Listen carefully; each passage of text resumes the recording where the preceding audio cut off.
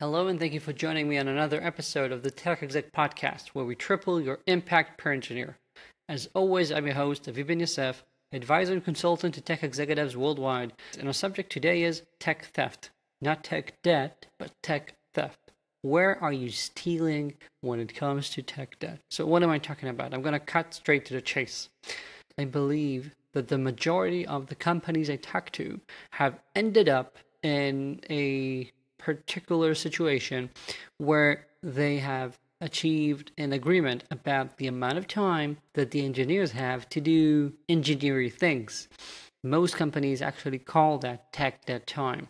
So right off the bat, you have agreed with product or whoever you need to get agreement with that you're going to spend 10, 15, 20, 25, 30% of your team's time handling tech debt, not doing stuff that's on product's roadmap, but doing tech debt.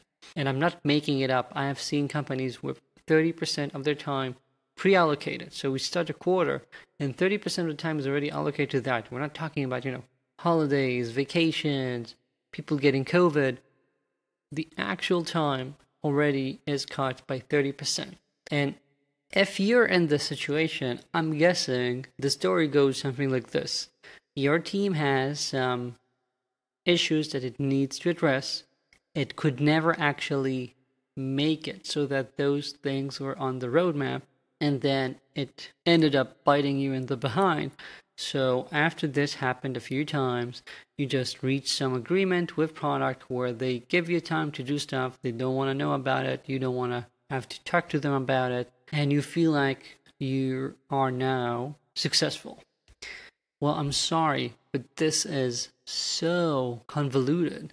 And essentially, you're just running away from solving the problem, because instead of communicating with product in a way that allows you to truly pinpoint those tasks that are worth doing, you just decided on this. And yeah, it's nice, especially for the first few months, because if you've been accumulating more and more important things to do that you never got to, so now you feel like this 30% is really worth it. But what happens later? Because no one ever comes back and says, hey, VP product, you know what?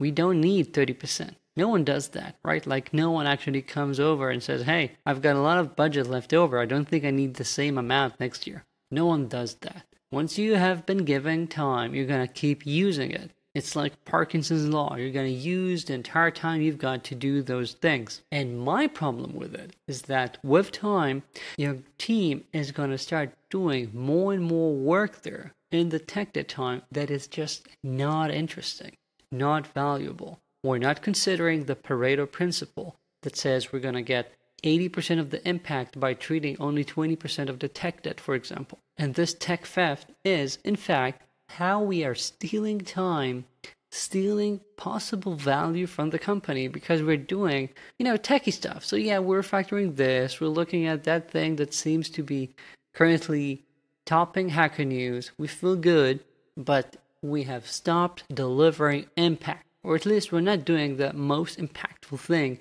we could be doing. I don't think this is how we should be operating. I think that you should be operating from day one in a mental model where you are in partnership and always in sync with product. You're not finding ways to shortcut having to talk to them. But if you have healthy teams where every team has its own PM, where they are collaborating, be part of one big team, where they learn how to communicate like partners, only if you get that, you can actually start building really impactful teams. And those teams don't just use this power of saying, I've got X amount of time, I'm going to use that to do whatever I want, because then you're going to use it, even if you don't have anything important to do. But those teams learn how to communicate with their PMs. They learn how to say, we need this because it has this and that impact. If we don't take the time to upgrade this package, we're gonna end up having security vulnerabilities that we cannot fix in the next 3 months. So let's do it now.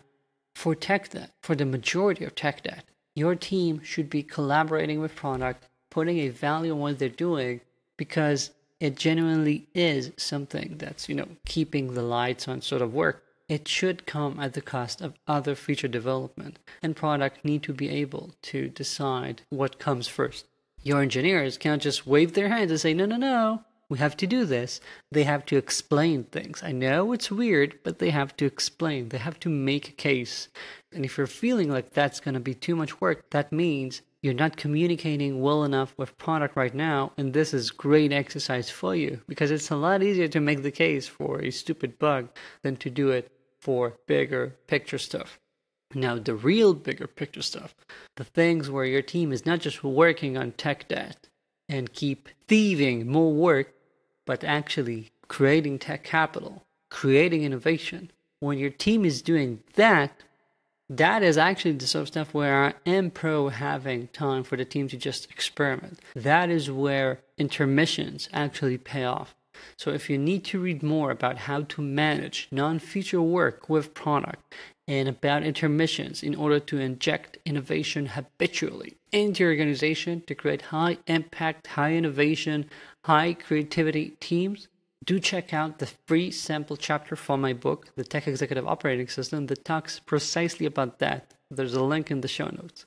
And if you do that, you can stop thieving time, you can stop making up work, and you can start delivering value. Be focused on it and enjoy it. That's it for this week. Thank you for joining me. If you haven't yet, do subscribe to my newsletter. It's the best newsletter online for tech executives. And if you have any questions or comments, my email is always in the show notes, and I'm always happy to hear from listeners. Thank you. Talk soon.